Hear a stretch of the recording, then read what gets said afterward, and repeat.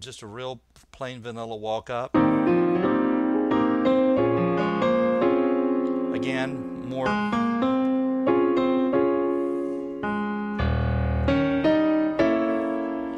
Okay, this is really an E flat 7, but again, I'm using a major tritone, which is the A major chord, and I'm just using the 5th and the 7th of the E flat 7 chord. That's what it is, but I'm using that.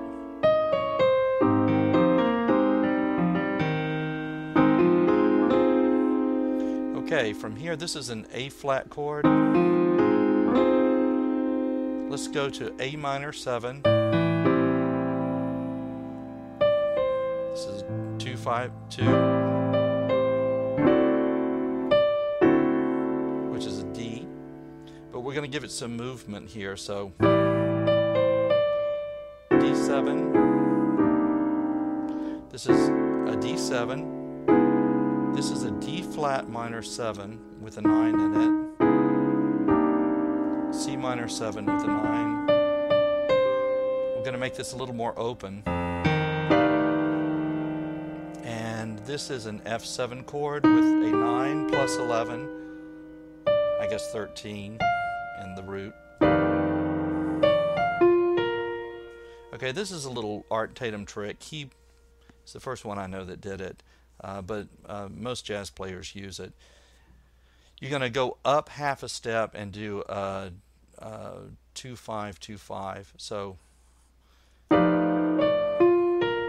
you normally would go F minor 7, B flat 7, but instead of doing that, we'll go up half a step, which is an F sharp minor 7, B7, flat 5, then regular 5. Then down to the F minor 7, and we could go to the B flat, but I'm going to go F minor 7 to, which is really an E7. So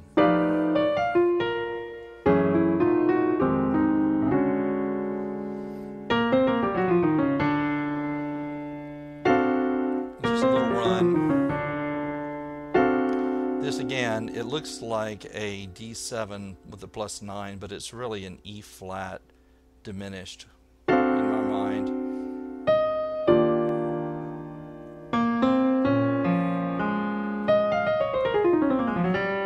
That's a nice little run.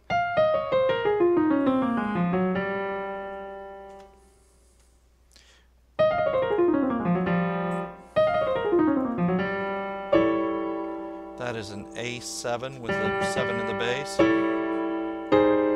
It acts like a pedal point.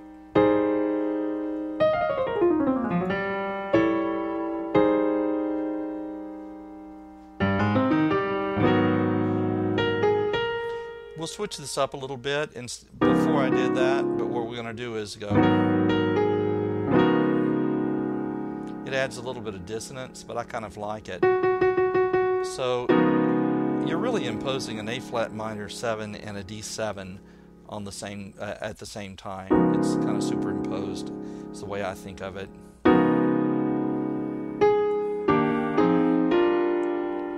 Okay, this is a wild chord.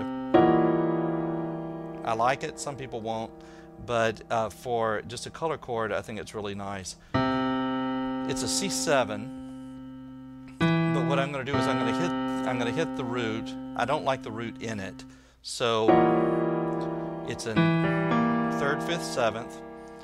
I hit the E and the F like that. Then I go 7 minus 9 plus 11.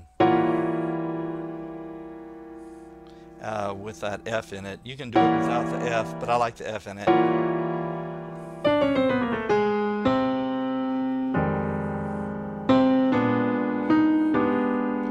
A little downward, a little motif here.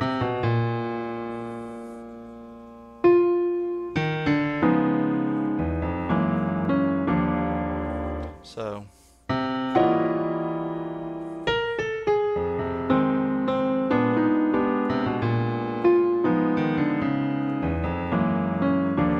that is a D flat 7 with a 9 in it. Come up, that is a G flat 7 with a 6th in it.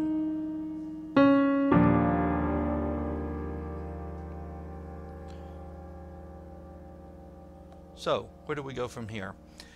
One thing I could do, I'm going to take the first part of the song, the first 8 bars, and go a little bit further out with it in terms of the harmonies. So far we've been using pretty much the same chords that came with the song, but just varying them and adding different types of color notes or voicing notes to them. So what I'm going to do this time,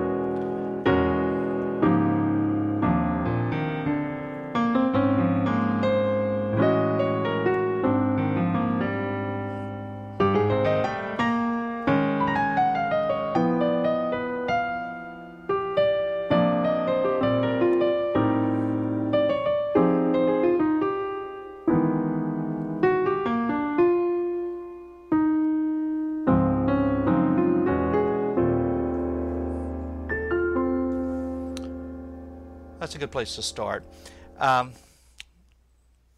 Basically, I'm using what I call an E Lydian.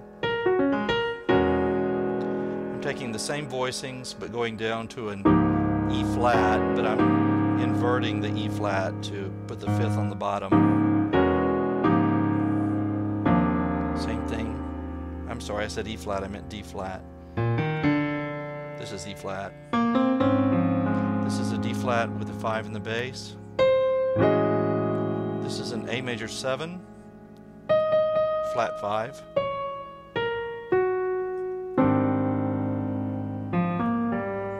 A flat Lydian. Do a chordal voicing for an A flat minor 7. I think of that as a G7. C minor 7, A minor 7 with a flat 9. There's an F minor 7, but I'm using the 6th in it. This one's a little weird. This is an E major 7, but I'm using a minor 3rd or a plus 9 in it. And this is going to be D flat major 7, G flat major 7, E major 7,